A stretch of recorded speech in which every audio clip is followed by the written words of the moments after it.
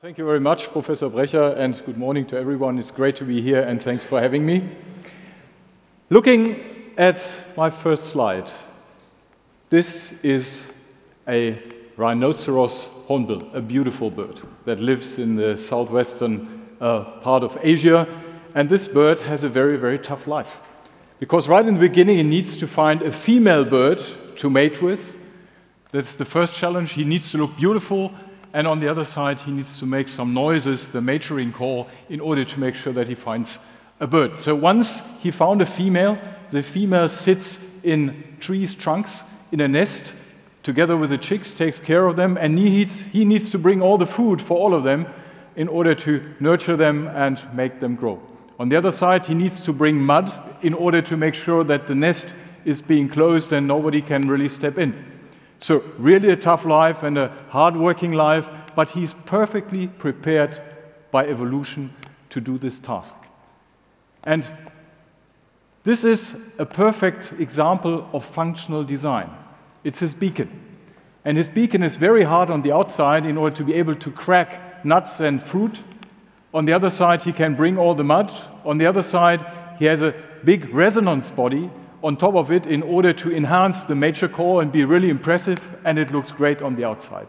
So what a great design that is also light, because this bird needs to fly, so it has a mesh interior material. On the outside it's hard, on the inside it's being stiffened, but it's still hollow and therefore lightweight. A great example of nature that we can take great advantage of, because we also build birds, right? These are the planes that we build in our industries, and they exactly have to follow the same principles. If we look more into detail at this metallic bird's nose, we have a radome right at the front of an aircraft. And this radome needs to protect the antenna inside. It needs to be also hardened in case of a subject tackling this during the flight. It has to be prone to impacts, and it has to also let through the radar waves that are required in order to steer the plane or to hold up communications. And it needs to be lightweight, because this plane needs to fly efficiently. And the question is, how nowadays, using principles of nature, do we design such a device? And when it comes to designing such devices, we do it differently compared to the past. Today we do it digitally. We don't do prototypes and physical design in the first place anymore. We go to design systems, like CAD systems, that shows the front of the plane here right now, and we can see now how the design process actually works. We come from the cone, and they use the biological principle of a honeycomb structure that the bees have invented, because we know it's very stiff and it's lightweight, because in the middle there is no material. So we use this and project it onto the cone, and then afterwards we add an additional layer to it. Now we have the first design that is going to be used to create this radome and be attached to the plane. We need to, in the next step, also make sure that the design that we've initially done in the CAD system actually works. And there we go to the next step, which is the verification process, the simulation in order to verify if impact-related situations can harm this radome or whether it withstands it. And here in this case, we see the simulation of a bird's impact via a sphere, and we see the deformation of the part associated to this part. And if we see that the specifications are not being made, we go back to the design phase and we redesign, and then we do the simulation again. That's what this principle is all about. And then we come up with something that we call the digital twin of the product, in this case, the digital twin of the radome. In principle, a digital twin of a product is a very complex matter. It consists of mechanical, electronics, and software part. Of course, for this radome, there is only a mechanical part attached to it. So we know now what to produce. And by the way, just to pick another example of generative design capabilities that imitate biological mechanisms, this is a part of the landing gear mechanism of an aircraft. And you see a part that we want to optimize via biological and generative design capabilities.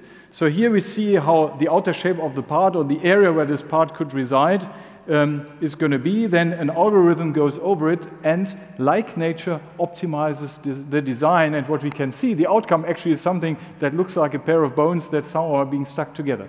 So we can see that nature did a great job in terms of optimizing from material strength and a material consumption perspective, has been optimizing things over millions of years, and nature has been doing many, many things right.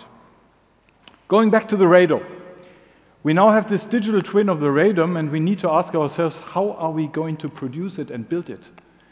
And there we produce in the next step the digital twin of the production. So the digital twin of the system that's going to produce this radome.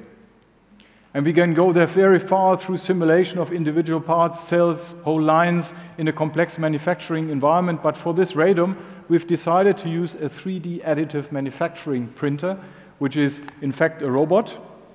And this robot is steered and is controlled by a Siemens numeric system in order to have a very high precision kind of manufacturing capability. And you can see how here, step by step, this radome is being made out of composite material. In the first place, the cone is being printed. Now the honeycomb structure is being printed on top of it. These are shapes that we've never been able to produce before. And now we are able to produce this nature-like shapes and optimized shapes in a way that was never possible before. And in the next step, of course, on top of the honeycombs, the second layer is going to be printed so that we have a radome nose made of entirely composite material with a very complex and lightweight structure. And in the next step, we see then how this transfers into the real world, which is the real production. So we see the robot where we simulated the production process in the past in this previous video. Now in real life, the cone is being built, and you can see an actual part here in my hand. If you're interested, you can, of course, come forward then later on and feel how lightweight this is. Then the honeycomb structure is being printed on top of it, and then right at the end, the outer shell is obviously being attached to it, and this works in one printing process that creates a shape that we've never been able to do before. So now we have the printed part, and now this printed part, like any complex product, goes into real life. And also the production runs and produces one part after the other. And what we can do now, and that's another step in kind of the evolutionary approach, we can attach the products and the production to the Internet of Things. We can extract the data out of running systems. Nature does it in that way that a species that is not adapted to the environment dies out. In our case, we take the data, we analyze the data, and with this data, we can do something very, very fantastic. We can create a digital twin of performance that represents the capabilities and the performance of product and production in the real world. And then we can do something that nature does, because there's a feedback loop. In nature, it's the die-out, that's the evolutionary process. In our case, it's the digital feedback into the digital twin of the product and production in order to continuously improve both product and production. And this is the way how we, in principle, copy an evolutionary process. But in our case, it doesn't take millions of years and hundreds of generations. In our case, it can take hours just to get certain products improved very rapidly in terms of an optimized production process and product design and performance. Let's look at a second example, which is a very, very exciting one, which tells us what we can do with evolutionary approaches and with additive manufacturing that gives us the capability to really create entirely new designs. We talk about a burner system here, a burner that's usually being used in refinery industries. And on the right-hand side, both water and the reactive material is being injected, and it burns on the left-hand side at the burner tip, where the reactive material comes out, is being inflamed, and where also water has to be applied in order to cool down this high-temperature burner. There are extremely high temperatures present there. This is the conventional design, and here you can see in blue where the water is being injected to cool down the burner tip to make the tip not melt under these very harsh conditions. If you apply nature's generative design capabilities and principles to it, you come up with a fundamentally different kind of approach, and we go into detail now how that works. It is what we call a phenol burner. because the design reminds us very strongly of the design of what nature did in the case of phenol. Not for cooking, in this case for refinery purposes. And we can see here how it works. This is the simulation. On the left-hand side, the reactive material is being injected. It goes through all these channels, and the aim is that on the outside, wherever the material comes out, there has to be a vortex flow, which should be as perfect as possible with very high speed in order to get the material out and have efficient burning there. On the right-hand side, we can see the simulation of the water coming in. That's the cooling water, and that needs to be, with homogeneous speed and homogeneous distribution, injected into the lower area of the burner in order to have as far as possible perfect cooling. How do we get to this design now? That's the question. And there we apply the principles of evolution. We see that in the next step.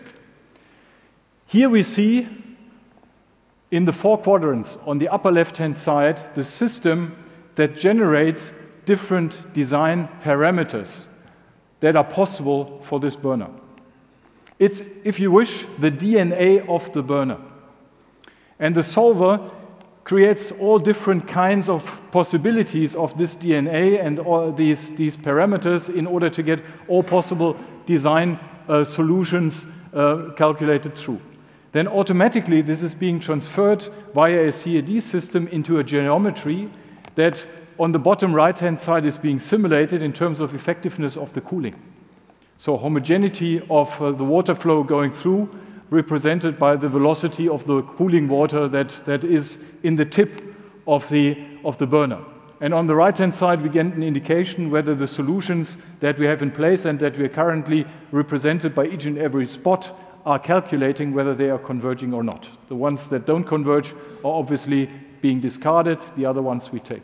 And we see that through this process, we get a clear optimum, this evolutionary process that we're going through. And this optimum we're taking for the final design of this burner. That's the principle. So the outcome is conventional design on the left-hand side, length of this product, 3.4 meters. On the right-hand side, we have our phenol burner that is admittedly by far more complex from the inside. The length is reduced by a factor of 2, so 1.7 meters.